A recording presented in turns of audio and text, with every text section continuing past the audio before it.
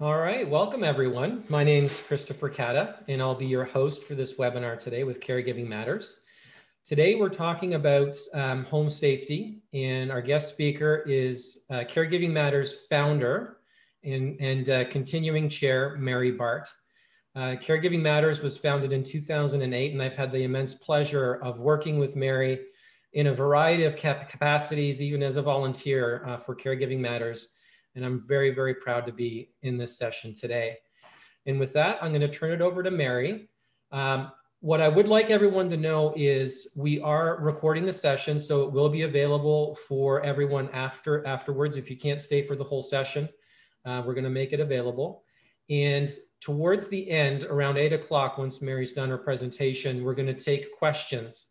So if you do have questions during the course of Mary's presentation, you can actually type them into the Q&A section within Zoom during the presentation. And once Mary's done presenting, we're going to go through all of the questions one by one and let Mary have an opportunity to answer them for you. And after the Q&A, if all goes well, we're going to see if we can unmute everybody and shout out a big thank you to Hydro One for putting on this series with us. So we're going to give that a shot as well. And with that, I'll turn it over to Mary, and she'll take us through her presentation and talk about home safety. Thank you, Mary. Thank you, Chris. And welcome everyone to our first presentation of our Safety Strategies for Seniors program. As Chris mentioned, I am the founder and chair of our registered Canadian charity called Caregiving Matters. We were founded in 2008, and we are an internet-based charity. So we're a little bit different than many charities that you might know. And our mission is very simple. We offer education and support to family caregivers. I'd like to talk a little bit about our safety series and what we have planned for you. I'll show you our schedule of events. I'll talk about how to join our events. And mostly we want to make this welcoming, fun, and engaging for everyone. So come along with me as we look at some safety strategies for homes. But first, I'd like to thank Hydro One for funding this project. They have been wonderful partners, and we're thrilled to work with them. So here is a list of our events that we have planned. There's 6 of them. So basically, for 6 months, starting in June, on the 3rd Monday of every month at 7 o'clock, we're going to have a different topic and a different guest expert looking at a variety of safety strategies for seniors. So tonight, obviously, I'm hosting this one. In July, we're going to look at how to prevent elder abuse and elder abuse prevention. And our guest expert will be Detective Sergeant Tanya Tremblay, and she's with the OPP. In August, we're going to look at how can you be safe while out in the community. We're going to look at things like being safer drivers and safer pedestrians. Our guest expert for that one will be Sergeant Kerry Schmidt, and he is with the Highway Safety Division of the Ontario Provincial Police. Now we move to September, and we're going to look at how can we exercise safely. Obviously, it's important to exercise, but how do we do it safely? That's a whole other topic. And our guest expert is Anne Klausner, and she is with Exercise with Care.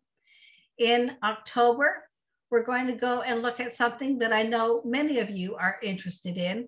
It's cyber theft and identity theft. So how do we protect ourselves and be safer while we're on the internet? And our guest for that is Tom Shield, and he is with the Canadian Anti-Fraud Centre.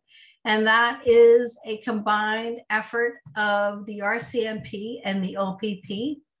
And then finally, in November, to wrap up our 6-part series, we're going to look at fall prevention. And our guest is Linda Eind with Chats. So we have a wide range of topics that I hope will be of interest to many of you. So how do you actually join our digital project? Well, if you go to www.safeseniors.ca, you'll actually go to the page where you registered. So I encourage you to go back to that page to register for the next 5 events coming forward. So tonight I would like to spend a little while talking about how can we be safe at home. My agenda is very simple. I'm going to show you a few statistics, talk about safety inside the home, safety outside of our homes, look a little bit at the issue of clutter. How do we make our homes safer for people with dementia? We're going to look at hoarding and a very interesting topic for many, which is technologies, both for your home and for yourself to be safer. And then I'll wrap it up. Does that sound good? All right, let's get going. So first, a couple of statistics. There was an interesting study done back in March of this year, so it's very current information, produced by Vivita Data and March of Dimes. And what they found is that 28% of older Canadians who live at home have modified their homes for either care or safety. And with that, $46 billion has been spent in the last 5 years for people to modify their home for care or for safety. And in their survey, they asked some very interesting questions. They said, where do older Canadians want to live? And here's what the results were. 78% said they'd like to live in their current home. 6 said they'd like to live with family and friends. 4 thought a retirement home would be a good idea. 1% thought long-term care would be the place to be. And 12% are undecided. So that's very interesting. But what it really says to us is the majority, 78%, want to continue to age well at home. So how we make our homes safer is critical to our ability to stay in our homes. And 70% of those people in their survey said that aging in place gives them a sense of dignity. So this conversation tonight is about being safe, maintaining our independence and our dignity, and something that we all want as we get older. So I'd like to start with the first idea, and it's really fundamental to our safety. Know your limits. Know your limits. And what this really means is please don't tackle jobs that stretch your abilities. Pace yourself as you work through your projects, and be kind to yourself and reward yourself. And where possible, let other people help you with your work. Now I'd like to take a look at home safety. I absolutely love this picture. It's a beautiful home. It's light and bright. The staircase looks lovely. It looks safe. The carpet looks sound. The headrail looks sturdy. And if you notice, there's not even an area rug at the front. They've built the look of a rug into the actual floor. So let's take a look at how we can make the inside of our homes safer. Now, think about your stairs. How is the handrail? Is it a little wobbly? Could it be a little bit sturdier? Is it strong enough to help support you? Perhaps the stairs are worn and the threads on the carpet are not looking so great. That's a safety issue. And if you have wood floors, maybe they've become so unsafe that you're just going to slide off. And most importantly, do you have stuff on your stairs? Because if you do, that's a guaranteed way that you're going to fall down the stairs. So look around your stairs. If you have things on your stairs, please find a way to move them up or down completely, but don't leave them on the stairs. A few more ideas I'd like to share. Improve the lighting inside your home. Replace your burnt out light bulbs with LED lights. And there's 2 reasons you want to do this. One, obviously they're cheaper and they last longer. So if they last longer, that means you have to get up on a ladder less frequently. So you've already increased your odds of living safer because you're up on a ladder less frequently. So even simple things like that, we should be very mindful of. Where you can, install lights that have a wider sphere. So instead of lights that just go this way, maybe you can have lights that open up and widen the area that you can look at, and add motion activated night lights, even inside your house. Now, how about take a look at your furniture? Is it still in good shape? Is it a little wobbly? Maybe it could be a hazard for people. And if you have any area rugs, do one of two things: either get rid of them or tape them down. They are just waiting for people to trip over. So think about, do I really need those rugs? And obviously replace any smoke detectors and carbon monoxide detectors in your homes at least annually. Clutter. How and why to declutter. Now, as you're watching me, think about the room that you're in. Is there any clutter in that room? Maybe there is. Maybe you look around and go, oh, yep. There's just a little bit of clutter here. So let's look at how and why we should declutter our homes. I've got 10 ideas, and I think that they're fairly sound, and I'll go through them. First of all, establish timelines and goals. Set yourself a goal that could be as simple as, this week, I'm going to spend 15 minutes a day focused on this part of my dining room. And if you actually do that, then you can say, I've accomplished that. I'm willing to make it 20 minutes, or maybe I'm happy sticking with 15 minutes. So do everything in small increments. Do you remember the expression? How do you eat an elephant? One bite at a time, obviously. So that's how we have to look at decluttering. We can do a little bit at a time, but don't do too much at one time because you'll never succeed. Tackle one area or one room at a time. Perhaps tackle the junk drawer in the kitchen. Or how about your purse or wallet? Maybe even look at your car and say, you know what? It's time that got cleaned up a little bit. So focus on one area. And then as you're doing that, purge duplicates. Have you ever wondered why you ended up with 3 potato peelers? Well, I did. And I know why I had 3 potato peelers, simply because I couldn't find the other 2. They worked well. And when I couldn't find them, I bought new ones. So create a sorting system that works for you. And often people like to put things into categories.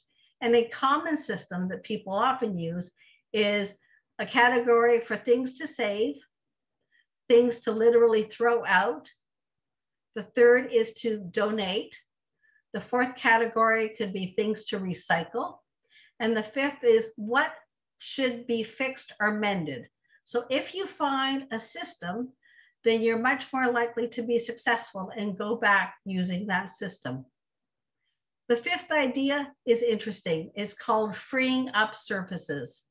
And that means look at the surfaces in your home where clutter accumulates. That could be places like your kitchen counter that has mail there for weeks. Your dining room table obviously is a great place to put things just because they have to go somewhere. Coffee tables often have too many coffee mugs and newspapers on them. So to have an easy, quick solution to cluttering, try and keep those surfaces as clean as possible and use them for only things that they're intended for. And you know, you can make your storage beautiful. These days, there's all kinds of baskets and containers that match our decor. So storage doesn't have to be ugly. There's clear containers that you can see right through. You can put labels right on them. So if you find creative and pretty ways to store your things, it's more likely that you'll be able to find them much easier. Ask for help. Sometimes decluttering can become overwhelming, especially if we have a lot, and frustration can easily stop us from doing more. But if you ask for help, maybe from your friends or your family, I bet they would help you. Perhaps you are pressed for time. You might be moving or downsizing. There are professional organizing companies who will come in and work with you and help you get rid of some of that stuff so that you can meet your schedule to move to that condo or retirement home. Declutter regularly. Even if you have spent time and you have cleaned off that dining room table 2 weeks ago, you all know it's going to get cluttered up again. I truly believe it's like spontaneous generation. Even without your permission, somehow it's just got all junked up again. So we need to be mindful to always be in the habit of getting rid of things. Family heirloom or not. Now, this is a really interesting topic. We all have received things from people that we love. It could be grandma's tea set. It could be somebody's war medals. We all have things that we've acquired. And the question that we need to ask ourselves is, do I keep it? Do I give it away, or do I sell it? And what you really have to do is ask yourself, does that tea set bring me joy? Does it give me a connection to that person? Would I feel really bad if I got rid of it? Would I be unhappy? And sometimes it's good to ask yourself the question, I have, for example, 10 sweaters from my grandmother. Do I really need all 10 sweaters? Probably not. I would keep one of them. But I know my grandmother, for example, was a very practical lady. And I think she would like the idea that those other 9 sweaters be donated to some family who could really use them, as opposed to them sitting in a green garbage bag in my basement. So those are good questions to ask yourself. What we don't want to do is be driven by guilt. We don't want to keep things just because we might feel guilty if we get rid of them. So the final way that I look at family heirlooms is, if in doubt, keep that tea set for 1 more year. Dust, clean it, move it around, do what you want to do with it. And after the year, come back to it and say, okay, Mr. Tea Set, you've been here another year. Now, is it time for you to move on? Or do you continue to bring me joy and a connection to the person that I got the tea set from? And based on that, you'll know what to do. And here's an interesting idea. As we look at decluttering, take pictures of before and after and show that to your friends on social media. They'll be so thrilled and proud of what you're doing. I encourage you to find a buddy who is trying to do that in their same home, and you can do this together. You can share pictures and say, you know what, today I'm going to work on the garage. Do you have any ideas or tips for me to start? So find a buddy who's equally interested in decluttering, and you can help and encourage each other as you make progress. So why do we declutter? Well, there's 10 simple reasons, I believe. Number 1 is it honors our lives today by reflecting our current interests and lifestyles. Perhaps you have hockey equipment or skates or figure skates or ski equipment that you are not likely to use again. So why do you keep those things? They are sure not honoring who you are today or your current lifestyles. They were great and useful 20 years ago, but why do you keep them now? That's a fair question. Decluttering brings us a sense of accomplishment and control. I know I'm always so proud when I get an area of our home cleaned up. I go, look, it looks fabulous. I'm proud that it's organized and looking great. It sure decreases stress and frustration when you can't find things. It saves us time when we're looking for things. It's great when you know where you can just put your hand on something and it's there. Decluttering actually saves us money because we're able to find what we already have in our homes. Therefore, we don't have to go out and buy a 4th potato peeler. So it actually saves us money. Decluttering saves valuable space in our homes for things that are important to us. If that tea set from grandma is really important, then maybe get rid of, the old Cuisinart that you don't use anymore and save that space for things that you cherish. And it allows us to confirm what we really want to keep and what we want to throw away. And clearly, decluttering makes our homes safer and happier places to live. And fundamentally, I believe it's a positive step to a happier life. So look around your room, think about how you can declutter even one corner of your home or your car, and you'll be very proud that you started that process. And if nothing else, I love this poster. It reads, all that clutter used to be money. Think about how much money we've spent over the years and decades on stuff that may not have been a good use of our money. So before you go and buy more, that's more money to be spent. Now, I'd like to take a brief look at kitchen safety and how we can make that part of our home safer. I encourage people to clean out the refrigerator, freezer, and pantry. I must tell you, I was shocked the last time I cleaned out my pantry. I had spices that were 10 years old. Honestly, I would have never used them 10 years old, but for some reason I never got rid of them. So go through your pantry and be ruthless, get rid of things that are out of date. Organize your cabinets to have things within arm's reach, make it easy to work around and have it easily accessible. Put in frequently used appliances, dishes away. Maybe you don't use that slow cooker very often. Maybe you use it once a year. Well, you can do two things. Put it away and you can use it again, next time for one evening, or more importantly, could you give it away to somebody else? You have to be ruthless with your space in the kitchen. Obviously, add a non-slip mat in front of the sink because water does splash up. And where possible, switch to cordless appliances. And here's a real simple one. Please do not use a chair when you should be using a step ladder. Step ladders are meant for stepping on. Chairs are meant for sitting on. And I know we've all done that one too many times. Now, what happens in our homes and our lives in case there is an emergency? I think people in their homes should have 2 fire extinguishers, one in the kitchen and one somewhere else within close reach. And for heaven's sakes, if you have even one, make sure you know how to use it. When you have a fire, it's no time to be looking for the manual or trying to figure out which lever to work. That's wasted time. So I encourage you at some point to take out your fire extinguisher and see if you're comfortable with actually using it. I bet most people have never even tried to make it work. Well, it would be a good idea to do a trial run.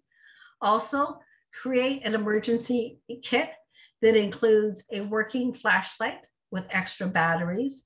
It should also include some bandages, tape, scissors, and assortments of creams. And within that, you should also have a list of contacts for the people who are important to you and have them on a speed dial. And here's an important one. If you're moving perhaps to a condo, know where the exits are in your new building. Your current home, for sure, you know how to get out. But if you're moving into a retirement home or a condo, make sure you know how to get out of those buildings. Now, let's talk about the emergency and what if you yourself are the emergency. This is a whole other topic of keeping our lives safe. So what happens if you have an allergic reaction to some foods or bugs? What happens if you have fallen and you are indeed sore and hurt? You don't think you've actually broken some bones, but boy, it's really hard moving around. And what if you're actually having a heart attack or a stroke? So the question that you ask yourself is, how do I decide when to seek medical attention, knowing that I am right now in an emergency? Here's what some people do. They often call someone to get their opinion. Gee, do you think I should go to the doctor? What do you think I should do?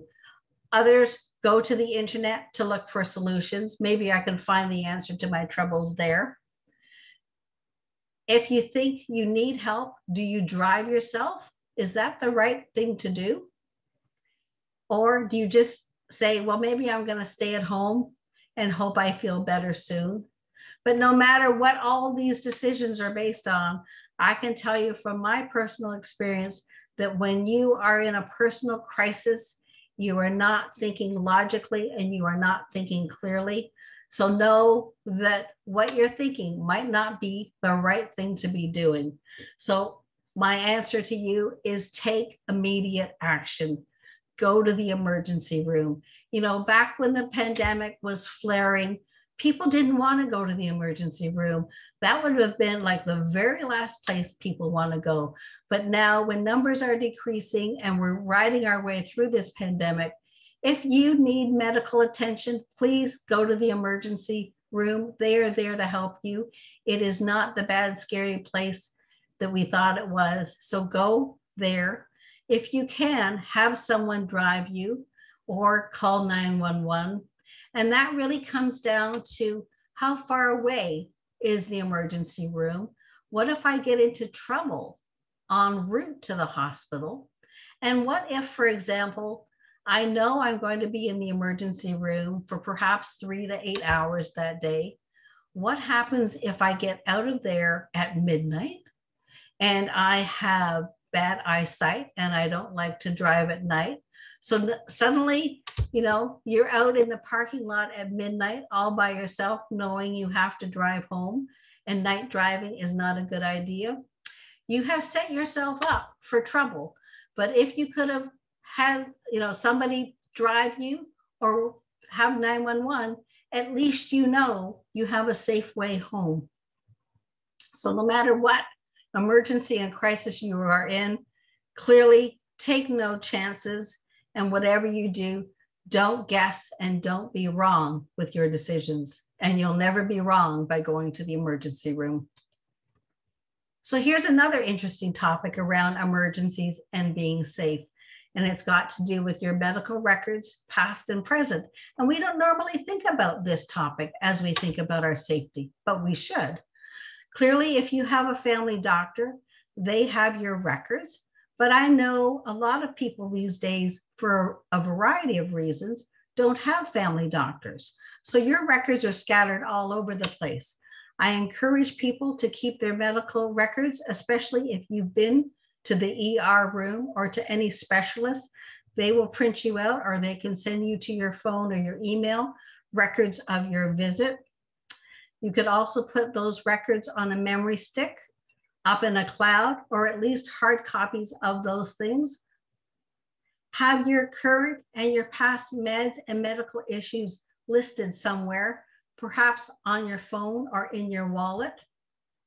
And give the list of your meds and your medical professionals to loved ones, just in case they need to contact that specialist on your behalf. And here's how to be safe legally. And this is really important. People need to have power of attorney documents. I know many of you do, but if you don't have them, then you are at risk of not being properly legally taken care of. And what that really means is whoever you have named in your power of attorney documents, do they know what your medical issues are? And do they have a handle on your meds? Do they know where to have your files found if they need them? If they live across the country and your files are at home in your office, that's not a very good place for them to access them. And here's a really important one. Do the people that you have named in your power of attorney documents know your wishes, your values, and your beliefs? Any of us could be in a terrible car accident, and those obviously are horrendous things. And those sometimes have difficult decisions for people who are named in those documents. So have those difficult conversations with the people that you've named and let them know what your wishes and your values and your beliefs are. Now, let's move on to this fellow with the cucumber eyes. I'll spend a fair bit of time this evening talking about bathroom safety. Clearly, it's one of the most dangerous, or if not the most dangerous place in our homes. So let's get looking at some of the details around how to make our bathrooms safer. Eliminate throw rugs. I've said that before, but clearly the bathrooms are even more important to do that. Lower the water temperature for the house. I suggest no higher than 48 degrees Celsius. You can install a thermostatic mixing valve in your home. And what that does is if someone else in another part of the house turns on the shower, you don't get a blast of hot water or cold water coming at you. It neutralizes the temperature of the water throughout the home. Therefore, you don't get scalded. And if possible, install a walk-in tub with hydro jets. More ideas and some more tips. Grab bars. This is clearly fundamental to safety. And what they do is they offer help and leverage and balance. And what they really do is help reduce the chances of a complete full fall. If you can grab onto part of a grab bar, you might fall a little bit, but you might not go down hard as a rock. So if needed, install them beside the toilet, install them inside and outside of the bath or the shower, at any step ups, basically anywhere in your home. It's a great idea to have a grab bar there. And whatever you do, don't use a towel rack as a grab bar. It's not meant for that, and it sure won't hold you. Another interesting idea is to install double-sided door locks. And what these do is you have the privacy of a locked door in your bathroom, but in case of an emergency, the person on the outside of the bathroom can actually unlock the door and come in and give you assistance. Towel holders, they should be placed within close reach of the sink and the tub and the shower. And their placement too is very critical, so you don't spend time stretching and straining. So put them in convenient places at convenient heights.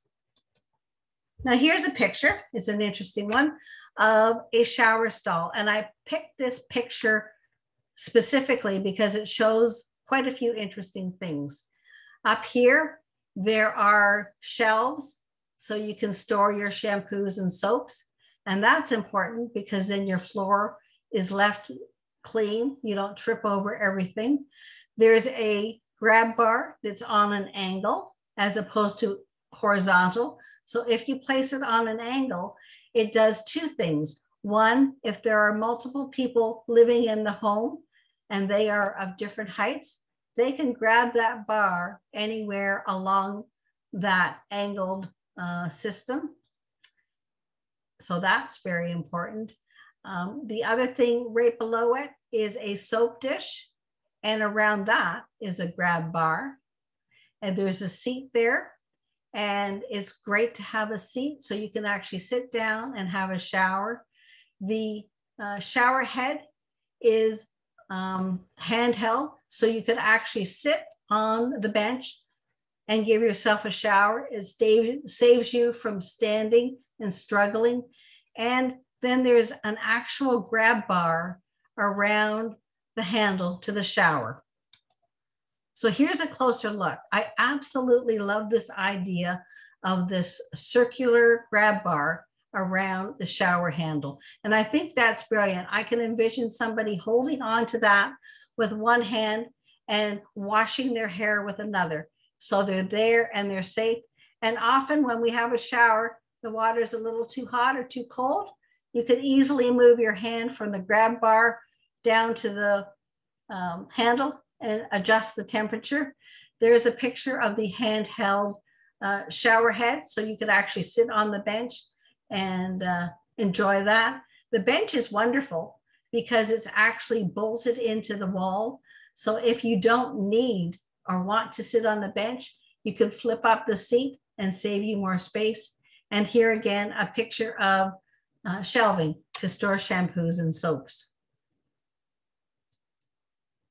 A couple more ideas for you. If you need to, purchase a toilet seat riser with grab bars that comes with it. How about reducing the risk of falls in your bathroom by removing all those magazines and cookbooks, extra towels that just take up space, any laundry sitting around that shouldn't be on the floor, and installing tub and shower non-slip strips or bath mats wherever you go. Have better lighting in your bathroom so you can see any obstacles that are on your floors or countertops. And here's a really good idea. Install motion lights in your hallway and your bathroom So you don't even have to think about turning the light on. You can just make your way to the bathroom. And where possible, try and keep the floor dry and use rubberized mats when coming out of the shower. Even more safety tips. Who knew? If you're going to renovate, have the doors widened to allow for wheelchairs to come easily in and out. And if you're doing that, install the countertops just a little bit lower and have them designed so that the wheelchairs can tuck right in, right to the sink, and have easy access to the sink. Take your time. Take your time while you're in the bathroom and headed for the bathroom, and don't rush. Because what happens when you rush? Well, three things will happen. Number one, your blood pressure is going to go up, and that's going to increase your stress levels. And when you're stressed, you're going to have greater chances of falling. And falling is the number one thing that seniors know changes our lives, often permanently. So as we think about our bathrooms, think about how you can make your bathroom safer. Now, my picture's gone. I don't know. I'm going to carry on. Home safety outside. Now take a look at this picture. That's a pretty unsafe looking home. I sure wouldn't want to live in that home. So let's look at ways that we can make our homes safer. Ladders. Oh my goodness. This is a really important topic. Use the right size of ladder. Don't stretch to reach anything that's too far out of reach. Never stand on the top of the ladder. It's not actually a step, you know. It's just the top of the ladder. And where possible, work with a second person to keep the ladder stable and in place. And if at all possible, hire somebody or recruit somebody to do the work for you. Please do not go up on the roof. That's never a good idea. And for outside, level any pathways that have shifted and moved over winter. So here we go. Don't let this be you or somebody you love. This man's not looking pretty happy. So stay off of ladders if at all possible. More ideas for outside safety. Add a railing to your front steps. Think about installing a ramp if you need to. Here's a simple one. Replace burnt out light bulbs with bug repellent bulbs. Reduce tripping by organizing things in your garden, like your garden tools, your hoses, and your planters. Take a look at your outside furniture. Is it still safe? How did it weather the winter? Maybe it's not quite as great as it used to be. And here again, hire or recruit your family to help with any outdoor chores. Now here's a driveway that's pretty terrifying. I would not want this to be my driveway. And the reason I put this slide up is because in our homes, we all know of the weird, unsafe things in our homes, and we've gotten used to them and we know how to work around them. But we also need to be mindful of people who come to our homes and our guests. They don't know about that stair rail that might not be too sturdy. They might not know how terrible our driveway is. Can you imagine being a guest at this home and leaving that home in the evening to try and find your car? That looks like just an exercise in broken ankles to me. So as we look at our homes, don't think about just our safety, but think about people who come to our homes and how safe they are. Now I'd like to talk a little bit about how to make our homes safer for people with dementia. Here's a picture of me with my mom, and her name was Kay. I was my mom and dad's principal caregiver for 10 years. My dad died of cancer in 2005. My mom died of dementia in 2008. And I would like to share with you one story that made me really wake up to the importance of how to keep people with dementia safe I'll tell you the story about one afternoon that was life-changing for me and an important lesson for me to know how to keep people safe. The plan that afternoon was for me to take my dad down to the hospital to the chemo clinic for some treatments. When we did that, my mom would often go upstairs to have a nap for the afternoon. I never worried about her waking up and leaving the house and wandering off, but I did worry about my mom coming down into the kitchen, wanting to make a cup of tea, and then forgetting to turn the teapot off, burning down the house, or burning herself. So what I always did, and especially that afternoon, I went down to the basement and turned the breaker off on the electrical panel for the stove. So I knew she couldn't make a cup of tea while we were gone. My dad and I got back from the hospital around 4:30. And so I went down to the basement to turn the breaker back on so I could get their dinner started. While I was in the basement, I decided to start a load of laundry. When I opened the lid to the washing machine, I could barely believe what I was staring at. I don't even have words for what I was looking at. While we were gone to the hospital, my mother indeed did wake up from her nap and she went to the basement. And while she was there, she meticulously lined the drum of the washing machine with glass jars. And that was back when everything from ketchup to mayonnaise to pickles to mustard all came in glass jars. My mom loved glass jars and I never thought anything of it. So to my horror, she had meticulously lined the entire drum with glass jars. And I just stared at it and I couldn't believe what I was looking at. And then I said to myself, what if she had turned on that washing machine? And what if she had put her tiny little hands inside there when she heard the clanging and banging and cracking of glass? And what if we had got home from the hospital and found my mom either dead or bleeding to death from all the glass that would have got caught in her arms? And so that was a real wake-up call for me to say, how can I make my mom's world safer? Well, trust me, after that afternoon, there were no glass jars left in their house.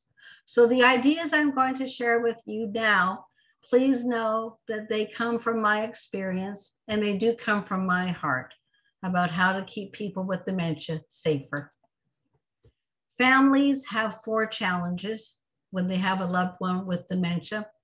Number 1 is to accept and understand why a loved one is changing and acting so oddly. We need to learn to manage the dynamics. It's an ever-changing situation. What happened this morning has got nothing to do with the reality of this afternoon. They live in the moment, therefore you're living in the moment with them. And please take the time to learn about the disease. There is a wealth of information from groups, associations, and places on the internet. Join a support group. They will give you a world of support and information. And really, as we look at the loved ones who have dementia, I ask you to do these 4 things: to be kind, to be forgiving, because they don't know what they're doing, so don't be mad at them. Be patient and be supportive and show them that you're kind and caring. And always find new ways to keep your loved ones safe, happy, and busy. Sorting, hiding, and hoarding. Well, if you know anybody with dementia, you will know that these are new normal behaviors for them. They sort, hide, and hoard all day long. They spend countless hours. They collect things, they sort and rummage through things, and yes, they even hide things. And watching them do that can be annoying and frustrating for sure. And sometimes it can even be dangerous, like my mom with her glass jars. So ideas to keep them safe: keep the refrigerator free of spoiled foods. They won't know the difference if things are expired. Learn and check their favorite hiding places and keep them safe. If you need to, install wireless door and window alarms in case they wander off, you'll know about it. How about installing a few webcams in key rooms, perhaps their bedroom, the bathroom, and the kitchen? And all you really want to do there is just take a quick look at them to see if they're okay. Perhaps they're in the living room watching TV. That's great. Then you can get on with your day if you're not there. And if they're in trouble and they've fallen, then you can call 911 and get into action. Lock up all matches, cigarettes, and barbecue lighters. They don't need those things. Restrict access to medicine cabinets. And if you can't do that, empty them out and put the meds somewhere else. Remove the clutter, especially around stairs and hallways. They just might forget to look down, and now they're tripping and falling over things. Keep any plastic or paper away from stoves or microwaves or heaters. They might not remember to take them off of there. And if at all possible, have electric kettles with automatic shutoffs.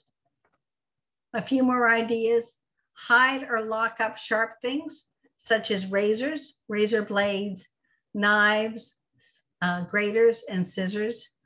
Hide or at least unplug small appliances. Lock up the basement. Just lock it up. There's nothing that they need down there. The basement could be covered and full of all kinds of dangerous things. And it could be simply, they might forget to turn the light on to go down the basement, or they might forget that you go down one step at a time and they go down 5 at a time, and boom. So they don't need to go to the basement. Hide or remove all step ladders and stools. They have no business going up on them. They don't need to. So get them out of their living zone. Turn off the electrical breakers on the stoves and microwaves when you're not using them. Remove throw rugs. It's just an opportunity to trip and fall. Keep the garbage cans out of sight and covered up. Boy, those are great places for them to put your cell phone or your car keys. Don't let them have access to the garbage cans. Lock up toxic or dangerous products such as all cleaning fluids and glue. Put even soaps out of sight and out of reach. It's not going to make anybody's day better if they, had a whole container of dishwasher soap. Don't let them have it. They might not know what they're drinking.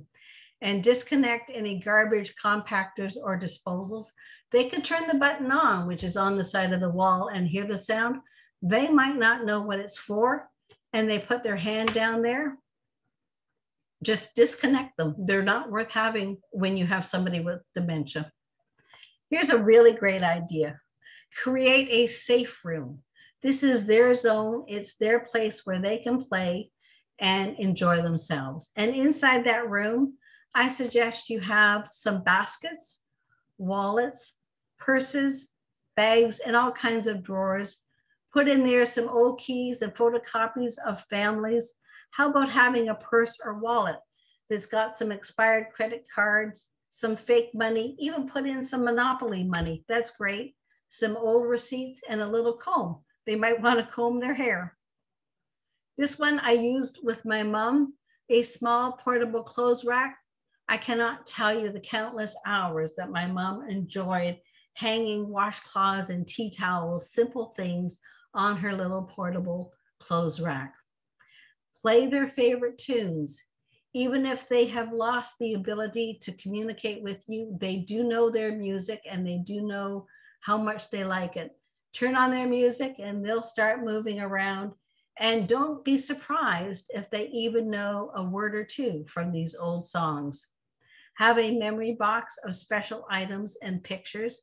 I encourage those to be photocopies as opposed to the originals. Dress up. This is great. People with dementia love to dress up. and you can just get into the fun of it with them. Have a bunch of old hats, scarves, sweaters, coats, hockey sweaters, whatever it is, and let them play dress up. You can have a big red boa or a big hat with a feather. They'll have a ball playing with those. Toys. People with dementia love dolls. They love holding them. I think sometimes they think that they're real babies. So have some dolls, have some doll clothes, some bed linens, a little sleeping area for the dolls. They will just love dolls. And often when they're upset and crying, if you give them a doll, it calms them down and they rock and they hold the baby. Even have some stuffed animals around. It might be fun to have a stuffed animal of a dog and have the dog with a collar and a leash. That person might spend hours walking the dog down the hall and think it's their old dog. And really what you want to do is experiment with a variety of ways to keep them active and safe. Because at the end of the day, it's their safety that really matters.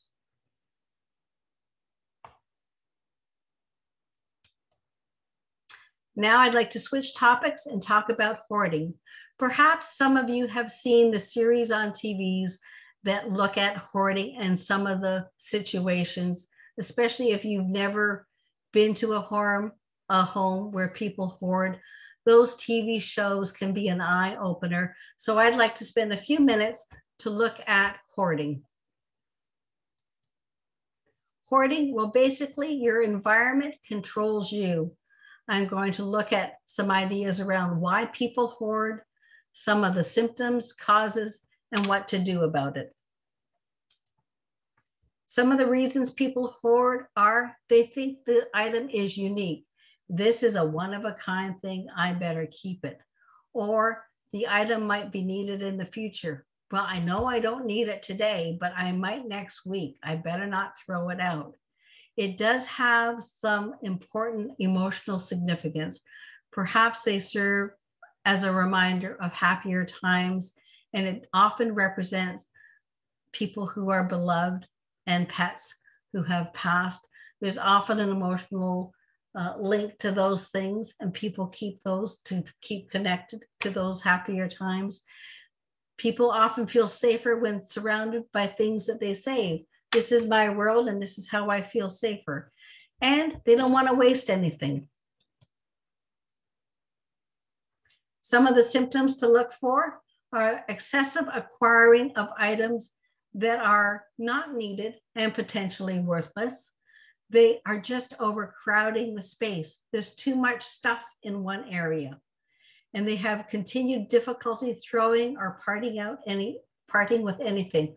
Oh no, I think I'll keep it. You never know when I'm going to need all those garbage bags.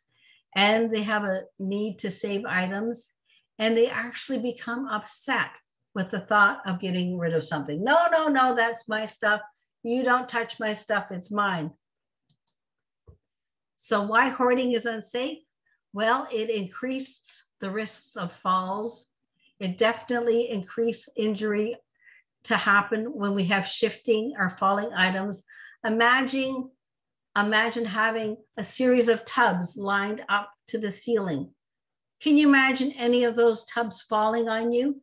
You might have a really hard time getting out from under all those tubs. Definitely unsanitary conditions that do pose a health risk, a fire hazard. How would you ever get out of a room that doesn't have a clear path? You're in instant danger. And clearly there are legal issues such as evictions. So hoarding causes unsafe rooms and homes, unsafe living conditions, definitely causes family conflicts. It also makes us more isolated and lonely. So here's a few ideas to look at how to decrease the stuff and stop the hoarding. Challenge any thoughts and beliefs about acquiring and saving items. Think to yourself, why do I keep doing this? Resist the urge to acquire more items. Stop buying stuff on Amazon. You don't need it. If you can, organize and categorize possessions. Think about and work on what to keep and what to remove and why you're doing both of those. Try to be more socially engaged and not so isolated. Go out to other people's homes. Do their homes look like yours? Hoarders rarely let people in their homes. They know what they're doing. It's out of control and they don't want people to see how they really live. Find the motivation for change. Why am I going to do this? Is it because I need to have that relationship with my granddaughter, or I really don't want to be evicted, so I really have to stop this? Improve, if you can, your decision-making and coping skills. And if really hoarding is a real problem in your life, work with a therapist or a professional organizer. These people work in hoarding situations, and they truly do make a difference to cleaning out the homes and helping people move past their hoarding problems. And know that other people are there to help. They really are, and they are not your enemies. They are really trying to help you. So now I'd like to take a little brief look at technologies, both for our home and for our personal safety. So for your home, for example, there are all kinds of wellness solutions and monitors. There's solutions for doors and windows, for beds. They can actually monitor if somebody falls out of bed. You can know about that. You can monitor entire rooms. Most of these systems have two-way communications with live feeds and cameras to support centers. There are increasingly numbers of Wi-Fi products for our homes, things like smoke and carbon monoxide alarms, smart water sensors that do two things. They let you know if there's a flood in your house and if the water temperatures are too high or too cold. There's radon gas detectors. There's dimmer switches and light switches that can be used remotely, and motion sensors for both indoor and outdoor. For indoor, there's also air quality monitors that actually monitor the risk of mold in your house. That's very interesting. There are programmable smart locks and doorbells, so you don't have to actually be home to lock or unlock your door. Smart plugs, this is a great idea. They make standard plugs smart, and when they're smart, they're programmable. Then there are also outdoor wired floodlight systems that now have motion detection and bird's eye view. So you can look at your house from overhead to see who's coming and going from your home. More ideas for your home. There are electric lift chairs. So if you have trouble getting out of your chair, it can actually move and help you lean forward as you get up. There are lifts for your stairs, so you don't have to walk up and down stairs anymore. There are all kinds of powered wheelchairs, so they can be charged up and let you get on your way. Transfer devices that can move you from your bed to your bathroom. There are sliding devices and benches that you can sit on, and you can slide and get transferred into your bathtub. So that means you don't have to put your leg over the bathtub and risk falling and slipping that way. There are telephones that have big buttons. If you have a hard time seeing the numbers, there's also phones where you can add a picture of a loved one. Let's say you wanted to phone your sister, you'd have a picture of your sister, and somebody would program her number in automatically for you. There are large display digital clocks. So if you need a clock on your wall, you can have a big one there.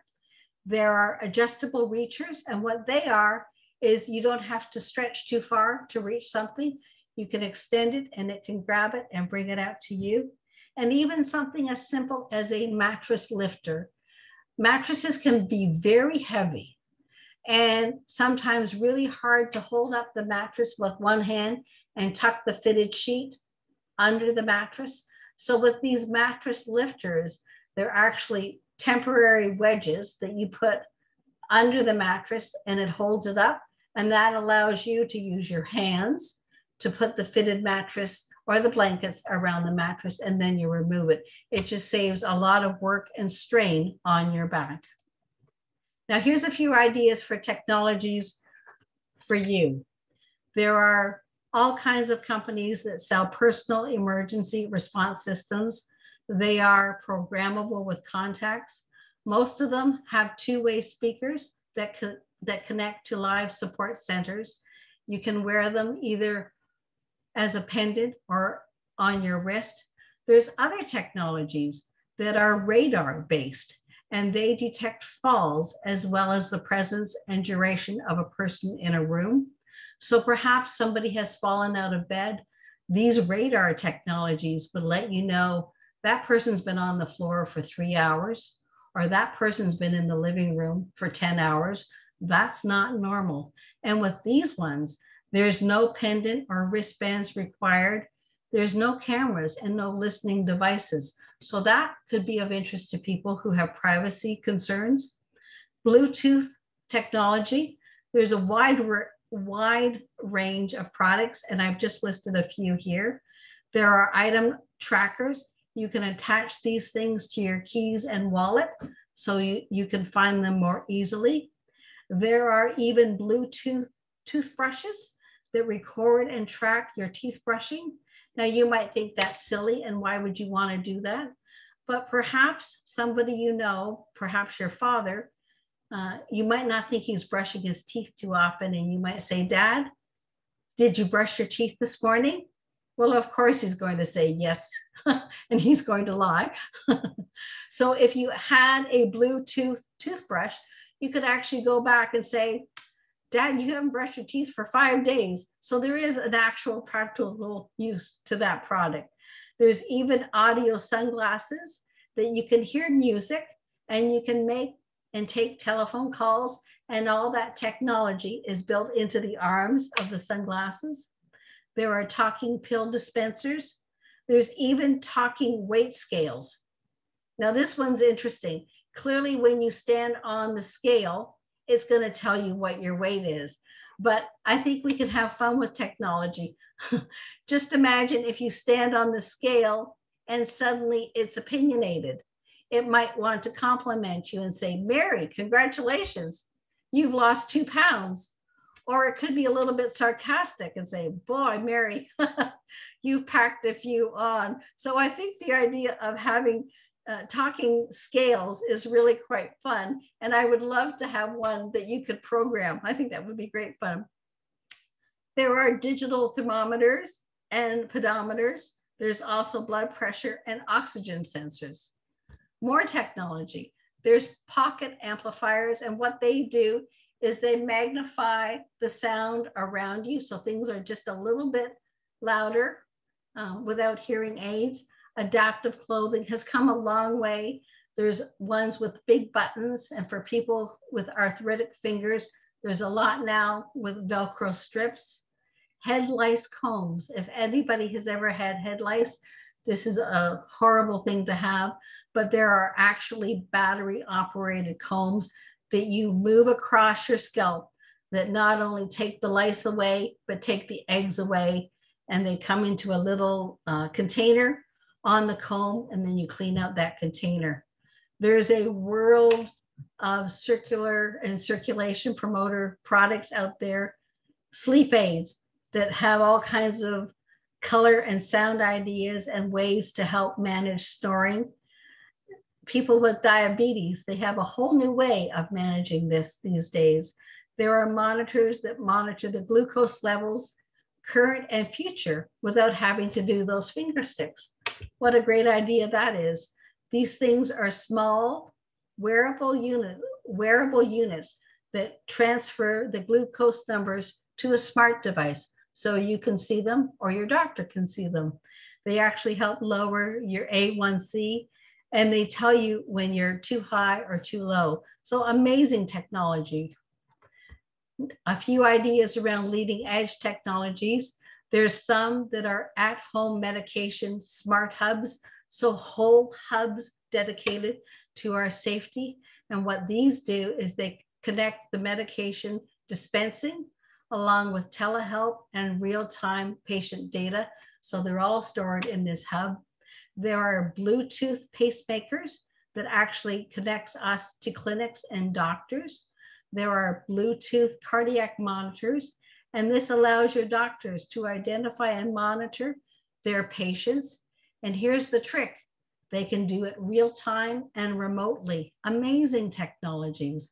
And there are even technologies being built for blind spot sensors for wheelchairs. So you know in cars, if there's a car passing you, it often makes a sound or vibrates.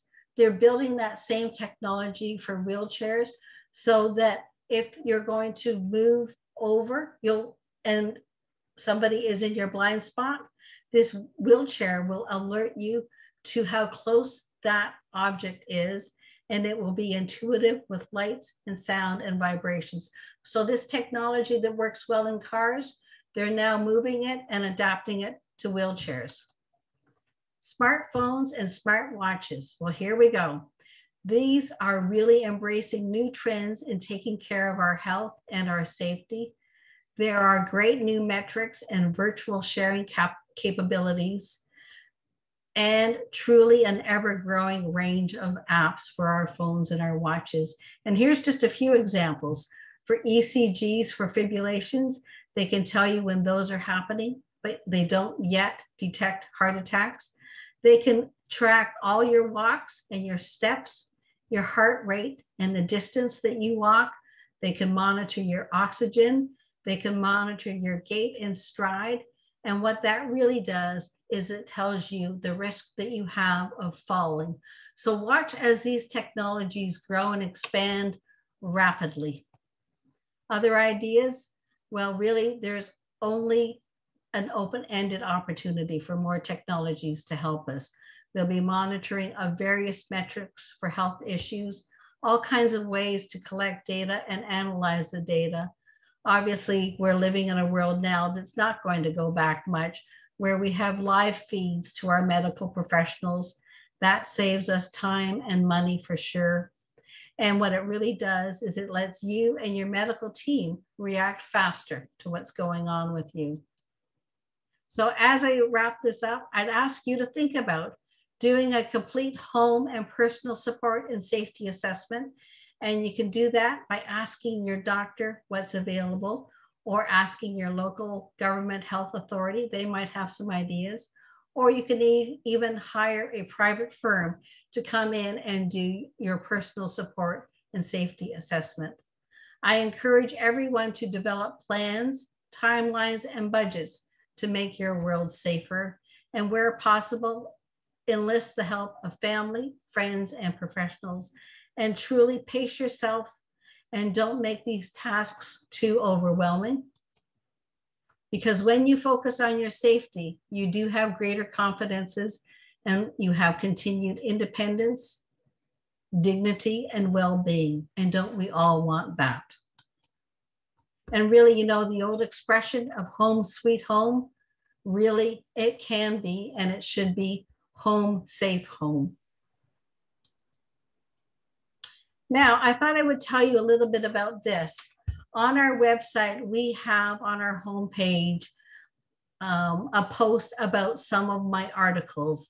I have been a regular contributor to a Canadian magazine called Caregiver Solutions since 2010. So on our homepage, our team has posted a blog which lists 16 links to 16 of my articles that I have written for this magazine. And here's just a sample of some of them that you might want to go back and look at perhaps tomorrow. All are around safety and lifestyle issues for seniors. I've written a lot about home safety and being safe out in the community.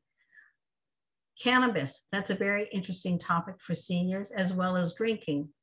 Rural aging in place, I can tell you, it's not for sissies, but I have a lot of insight on the pros and cons of living in a rural area, and how do we live alone successfully as we get older.